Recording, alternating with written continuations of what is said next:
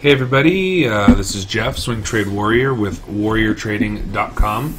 Going to go over tomorrow's watch list. We got a lot of good names on there. And as always, if you guys have any questions as I go through this, or you want me to take a look at any stocks, just go ahead and type your question in. Also, if you have any questions and you're watching this on a recording, feel free to email me, jeff@warriortrading.com. Always happy to help other traders and answer any of your questions. So, without further ado, let's get started with tomorrow's watch list. It's our first full week in April, and we have, in the past couple weeks here, experienced a roughly 15% move in the S&P or the SPY. So right now we're following a pretty bullish pattern here. We keep moving up 3-4 days at a time. We have these small pullbacks and consolidation periods before we leg up again. Pull back, leg up, pull back, leg up. So this is a pretty standard bullish, very bullish chart. Right now we have the 208 area on watch for our next resistance target. So I suspect, just like we've had the previous 200, 205 area, 195 area, we'll tap that area a couple times, probably sell off back down to 205, and pop up higher and maybe move through back toward the all-time highs. So right now we're just trading sideways. We're in an inside candle here. We had this big bullish move on Friday, and then today was a lighter volume pullback here. We didn't really give up much ground though, so everything's looking strong for that 208 test. Either way, whether we come down and we test 205 support, or we go higher and we test 208 resistance, either way, like I always tell the students, and like I always do myself, we have opportunities ready to go long or short. Either way, we're not really biased one way or the other.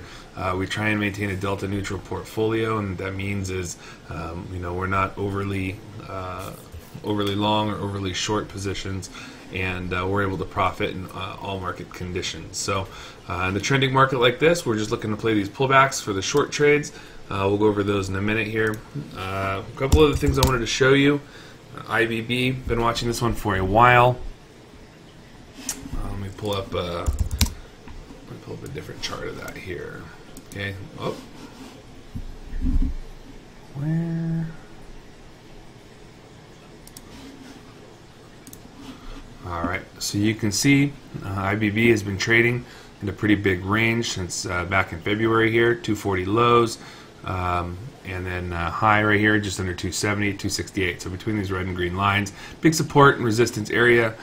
Today, we finally had a break above the 50 moving average, as well as the resistance line here, given to us by our friends over at Taz Market Profile here. This Taz box tells us that the price action at the 268.60 area is pretty heavy. Once we get over that, we should be able to trend a little bit higher. Of course, we're looking for that first move to resistance, relatively short term. We see that there's some resistance here at 285. How do we determine that? Well, because this was previous support for August and October. So these previous support areas will become future resistance, and it also acted as a midpoint for this pivot area here back in early January. Okay, so that'll be up on tap here shortly. Short term, though, I think that we have. Short term, I think that we have an opportunity to get to the 280 area before the 285. Obviously, I think short term we have a good chance of getting to 280, and then maybe pulling back and trading between 270 and 280.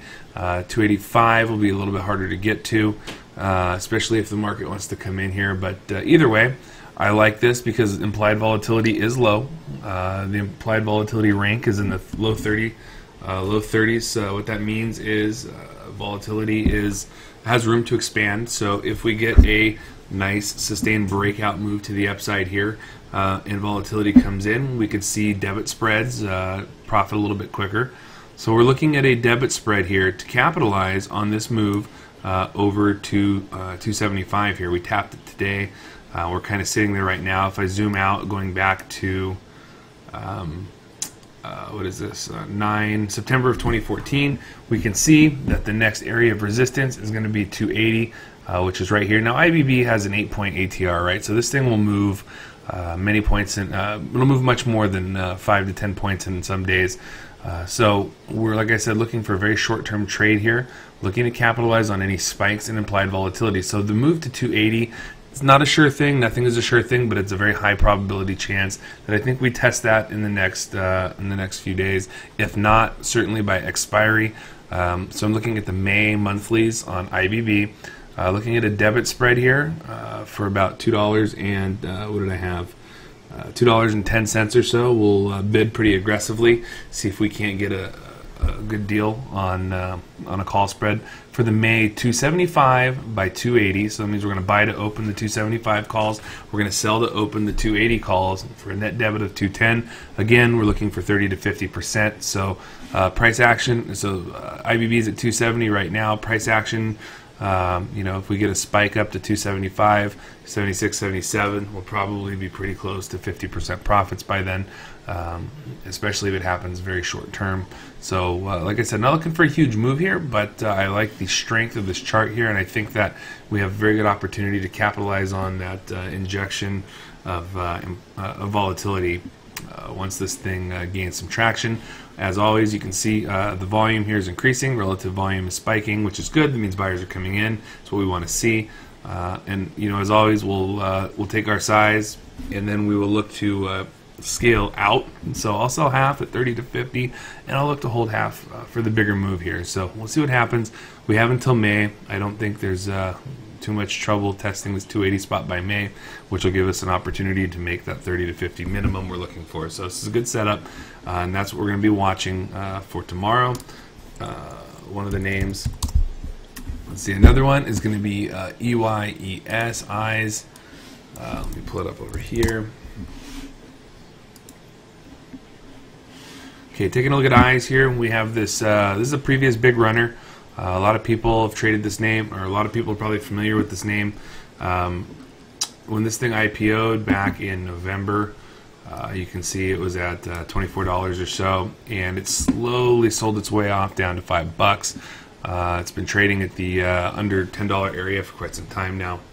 What I like about this here is that the stock has the potential for big moves, whether they're catalysts from FDA noise, earnings, whatever. This thing has a tendency to put in runs. You can see lately they've been to the downside, but you can also see here to the upside. This thing popped up here nearly 100%, 63% here in just 3 days. So there is potential for big moves. The pattern has been in a downtrend since we got this sideways pattern here. We got this short-term moving average, the 20, crossed under the 50. And we've been in a downtrend ever since. We're at a point now where the 20 is looking to cross above the 50. So we've consolidated long enough here that the 20 is going to squeeze the 50 out, and we could see another spike up to the $7 area like we did a few days ago, especially if the market holds up. I think that this has a good opportunity getting back to the $7 area, if not somewhere under 8 in the next few days. Keep in mind when I'm looking at my swings here, I'm always looking with a 2 to 4 day mindset. If I can get out of a trade with my 3 to 5% in 1 day, that's great. But realistically, I'm looking for the bigger move over 2 to 4 days is probably the average hold time. So again, this is a downtrending stock for a long time. The 20 crossed below the 50, the 20 is purple, the 50 is white. We get this big sell-off over the period of a few months, and now we get this curl up on the bottom here, and we get the 20 about ready to cross over the 50, which would be a short-term bullish indicator. If it's crossing to the upside, it could be the indication of a trend reversal. Trend is down. We're looking for the trend to go higher. So we'll see. Like I said, short term, we have room to the $7. That is the high of this recent move. And it is also going to be where the 200, this yellow line, the 200 moving average lives. And so I think that's probably where we'll catch a breather. But considering the stock is at $5.15, there's more than enough room to make money on a $2 move here. So again, looking at this for a long here over the 530 area, the high right here of this March 14th, you can see this little high. Oop, yep, this little high. Oop, nope. This little high right there. The little doji day right there, that's going to be the high of this whole range. We're going to take that as our entry spot. So somewhere around the 530 mark, we're going to look to get long. I'll scale into this trade here. We'll get long right here, right about here. We're going to add to this trade somewhere over here, the 570 area, okay, because that's going to be the second high as we go back in time here. It's going to be the next highest peak in this range. And then obviously we're going to look to sell through the move here towards $7. So somewhere in this range here, we're going to look to take our profits. Pretty clear chart for a bullish breakout to the upside. Whether or not it happens, we'll find out, but we'll scale into this slowly. 530 over 570, we'll add some more, and we'll take our profits on the way to 7. Okay, so that's EYES, EYES. Let me pull up the next one here. TWX, got to give props to one of our members for finding this trade. Josh, he pointed this one out to me the other day. TWX has been trading a very bullish uptrend following their last event, putting in a 33% move in just about a month and a half. Very strong. We've crossed over all the EMAs. It's trading along the 200 moving average, which is a strong support area, and you can see that the 200, for the most part, has been holding up. You can also see that there's a nice little top of resistance just under $74, 73.66. You can see it was the high of this range. First time it tested that area in months, and then the only other time in 2016 it tested that area, it also failed, and that was back on January 8th. So obviously this is an area of some contention today. Today we had a break above that area, and it came and closed. You can see the doji here. It closed just about that area. 73.56 was our close. So again, that area is still in play, having an influence on the stock. But now that we've broken that area and the volume is peaking, the volume is spiking, you can see this increase in volume tells us that people are seeing this big breakout potential over the top of this big resistance. Buyers are coming in. So they didn't win the battle today, but we'll see what happens going forward. If we can get through this area, which is also resistance from back here in September, we have pretty clear room on this chart to 76 short term, and then right up here, somewhere in this area, we're probably going to see a move to 78, between 78 and $80. It's not really super clean right here. We'll zoom out a little bit and see what we have. Yeah, you can see that the 78 area is going to be a pivot. It was previous resistance back in here, acted as support and through here, so previous resistance became future support, and then it became support before breaking below, and now it's acting as resistance again. So if we can get through this area, we should see this area come into play, 76, and then again the 78 area will be the next target. That's about 4 points of room if we get in over the 74 area. More than enough room to make a profit. Again, we're going to look at a spread on this. The implied volatility is low here, and we're looking for the May monthly, the 75.80 call spread for a debit of $1.50. Means we're going to buy to open the 75 May monthly strikes calls, and we're going to sell to open the May monthly 80 calls for a net debit of $1.50. Looking for a 30 to 50% profit on that $1.50 debit.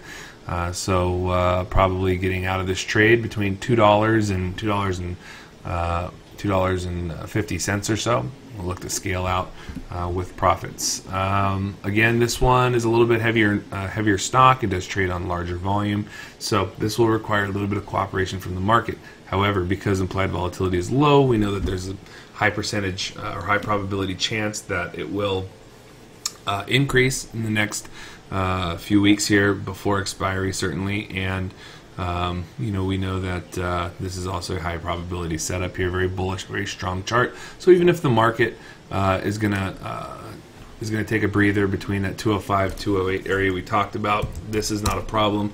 Holding this here is quite fine.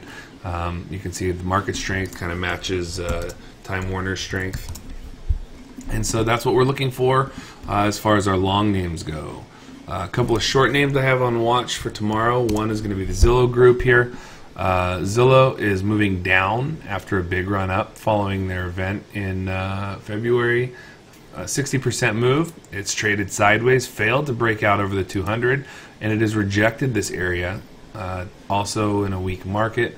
And I say weak, but the market is in a pullback right now, so it is rejecting this area, this 200 area, on increasing volume. Selling pressure is picking up, and in the last 2 days we've rejected the 20, we've blasted through the 20, and now we're testing the 50. So as moving averages can act as trend indicators, they also act as support and resistance. We know that if this 50 EMA falls here, there's a likely chance we'll see an even bigger volume spike to the an even bigger selling volume spike, which will drive the price to the downside quickly to the 2275 area. That's going to be our first target. How did I find that? It's the peak of this day right here. It's also the peak of this day right here. And if I zoom out, you can see that it acted as a pivot here. Keep in mind, it's not exactly at that area to the dime, but it's going to be somewhere around that area that we're going to find. We're going to find some support for the stock as it moves lower. It might even be in the 80s. So either way, it's over a point away.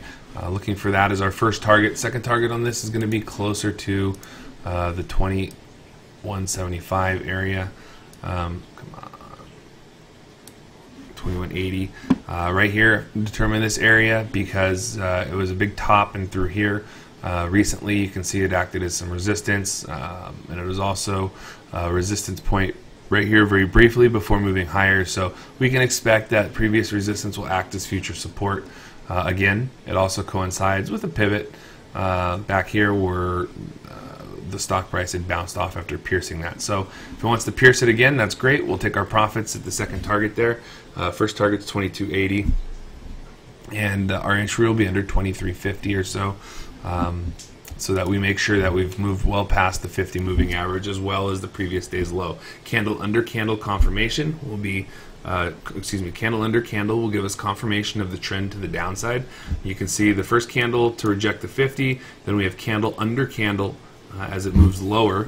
We're looking for candle under candle continuation here, confirming that we're in a downtrend. So we want to short this on the way down. So that is Zillow Group, and that'll be on short watch tomorrow. An LM here, this is an interesting setup, very similar. We have this big move up here from their event in February to about 42%. We have a consolidation period, an inability to break out here, an inability to break out here over this 35-30 area. Why this area here? Because it acted as a resistance area back in here, and I'm sure if we go back out in time further, we can see it played a role even further back in time. But anyways, right now it's rejecting this area. Again, we're moving down lower, testing support at the 20 and the 50 EMA.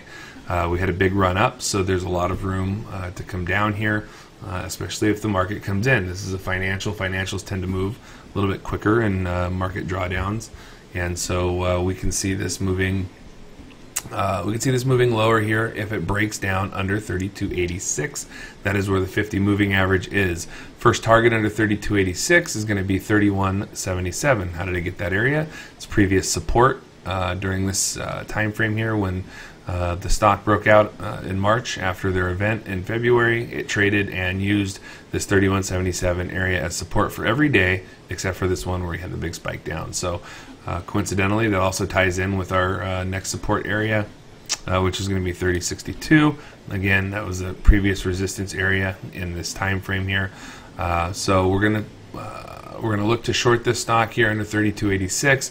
We're going to look to take profit at 3187, and then again down toward 3060 as the second target. Once again, we have a nice move to the downside, confirmed that this is reversing. Whether or not it continues will determine if we get candle under candle action.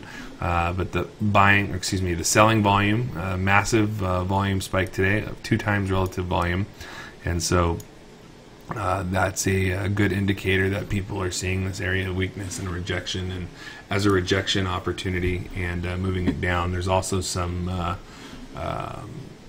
analysts who came out and made some comments on this as well. So we have a couple things moving in our favor. If we can get below these moving averages, it's a short-term trend reversal, and the stock will no longer be in a uptrend, and we'll capture that move to the downside shortly, or in a short amount of time. That's our goal. One last name I wanted to look at here was USO. USO I've traded with much success over the past couple of years. I absolutely have crushed the stock for a ton of money. This has been a great trade for us. We took this one back in January here. We had a 830 something, 833, 831 average or so.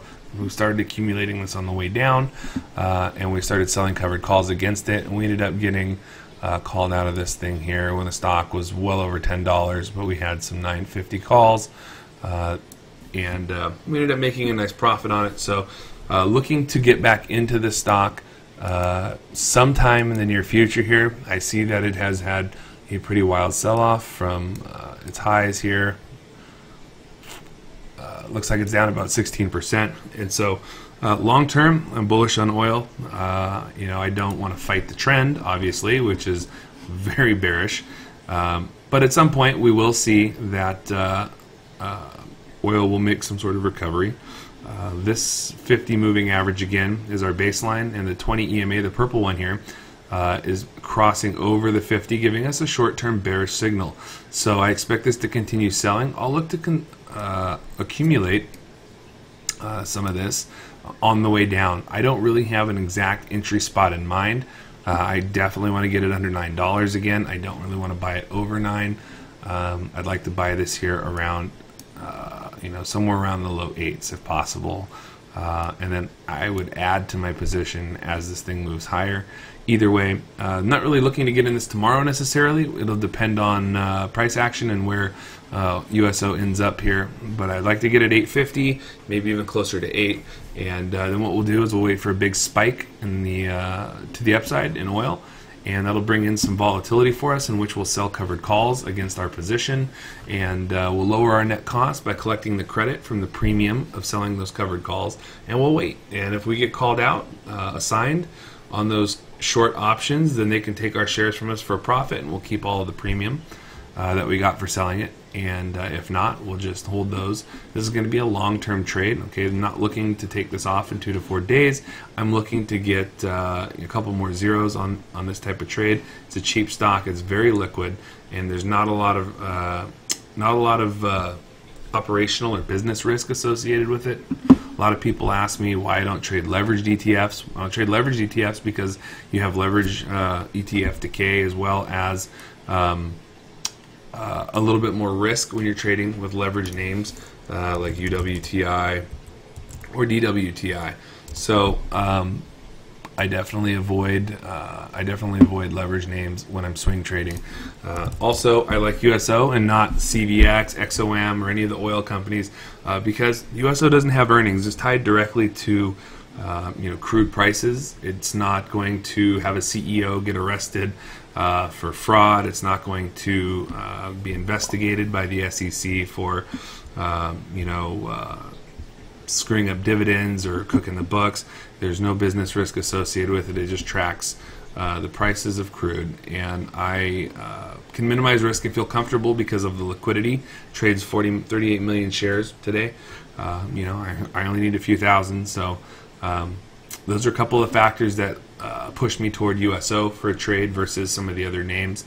It's something to consider if you're looking to put names in your long-term or your longer-term portfolio. Consider using you know, the more liquid ETFs that aren't necessarily going to be subject to the same risks that you would find from companies. What price am I looking to get in on IBB? So I'm looking to get filled for $2.10, I believe I said, on my debit spread. So I'm not sure what price IBB will be at when that happens. I think what will happen is it'll depend on where it opens, and also implied volatility. That's going to be the biggest factor on what price I get filled. So I'm not actually looking to trade the stock. I'm going to be looking to trade the May monthly 275 280 call spread for a debit of 210, and I think the mark right now, or the midpoint, is about 250. So what I'd like to see ideally is the market open a little bit lower tomorrow, and IBB will open a little bit lower as well. I get filled, and then as the market starts to recover, this name goes up as well, and we start to profit as soon as possible. That's my goal. Whether or not that happens, we'll see. I'm pretty stubborn. I like to get filled at the prices I like to get filled at, but Looking for that 210 debit entry. I'll go up to 250 if necessary. But we're going to see if we can't snag it cheap first thing in the morning, especially if the market opens lower. Okay, you guys have any other questions for me? I'm going to send out our email watch list to our members here, and then I'm going to watch ESPN for baseball highlights, and then I'm going to bed. If you guys have any questions and you're watching this on a recording, email me jeff@warriortrading.com. Always happy to answer any questions. Other than that, I hope everybody has a good week, and we'll be back tomorrow with our next watch list installment. Everybody have a good night. Thanks.